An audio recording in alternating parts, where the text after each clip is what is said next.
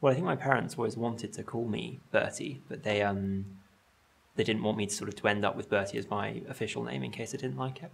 So they went for Robert, and then I could be Rob or Robbie or Bob. Except everyone in America says Birdie instead, which I'm not so used to yet. So.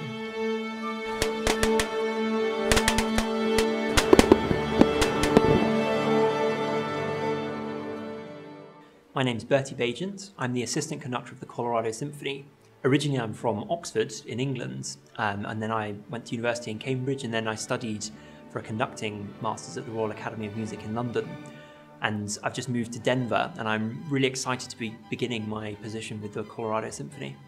All of my family, both my parents and my younger brothers and various aunts and uncles have all enjoyed music and all played instruments themselves. And I think I'm probably the first professional musician from my family, but growing up, my parents started me off on the cello at a very young age, and the piano we all sang in our local church choir.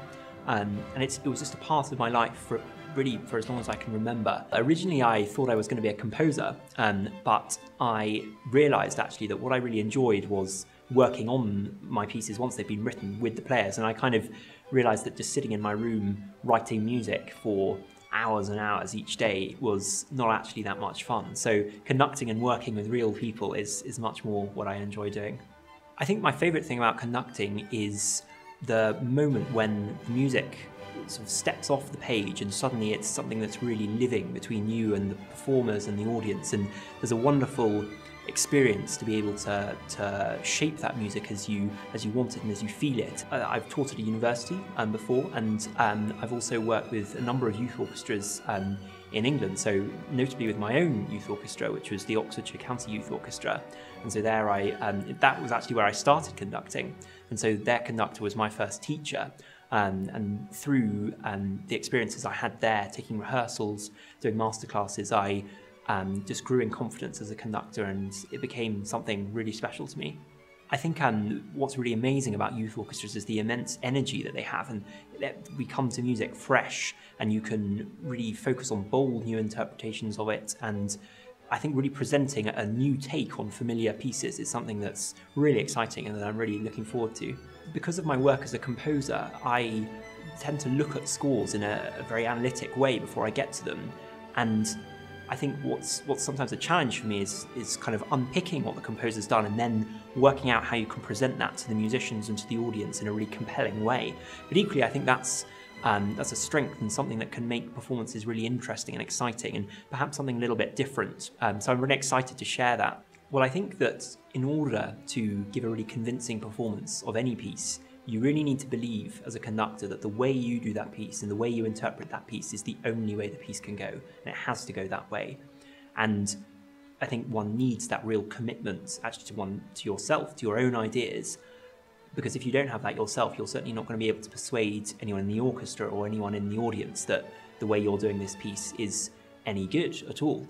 And that's what we all strive for, and we come to our concerts and our rehearsals with that commitment, and that's, I think, why you should come and see any of us perform, because we all have different ideas, of course, but they're all really committed ideas and ideas which are going to persuade you, so come and hear them. What's amazing about the Colorado Symphony is the enormous variety of shows and concerts that they perform in. And so, for instance, things like performing a live film score with the movie, that's something that is quite new to me, coming from England, but I'm really excited to be engaging with that and doing more a really diverse, broad range of projects with the orchestra. People encounter classical music much more often than they think, so obviously in films and television, and there I think it does perhaps the thing it's best at doing, which is conveying these emotions between people and individually, and so often these emotions we can't express with words, and actually to access this crucial part of humanity, I think you have to have music, and that's why the symphony can bring its music to new audiences, and so that we can share this amazing thing that orchestral and classical music is. For me, certainly, all, I think, of my most amazing sort of life-changing experiences have been when either listening to or performing music, and I really want everyone to have the chance to have that opportunity. And so whatever the symphony can do to bring that to more people and to go right into the communities and share this amazing thing that we have to offer. The days of concerts where you're told not to clap at particular moments and you've got to dress up, I think they're completely gone. It's a really welcoming, friendly place.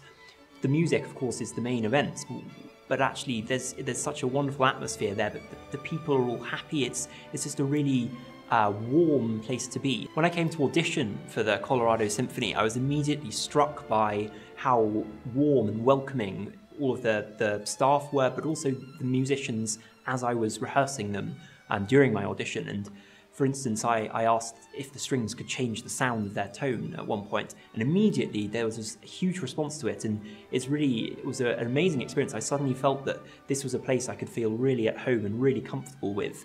And I think that support and generosity from the musicians is something that makes the Colorado Symphony really special, and one of the reasons why it's such a great place to work. Well, I guess anyone who's moving to Denver has got to be excited by the mountains. And so Oxford, where I'm from, is probably as far from any mountains as you can get in England. So that's going to be a really exciting thing for me to go up, try some skiing, some hiking. And it's just beautiful to wake up every morning and to be able to see them. In England, I'm a very keen cricketer. And so I'm going to look around in Denver, see if I can find some cricket to be playing. But I think in general, other sports like tennis, and actually I really enjoy walking and hiking as well. So there's plenty of opportunity for that, I'm sure, in Colorado.